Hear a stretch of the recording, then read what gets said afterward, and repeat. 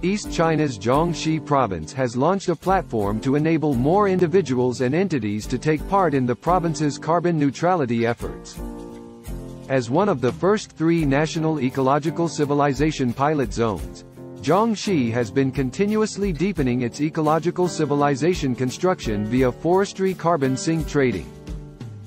The carbon neutrality platform launched by Jiangxi Public Resources Trading Group has various carbon reduction projects involving conferences, scenic spots, organizations, and individuals.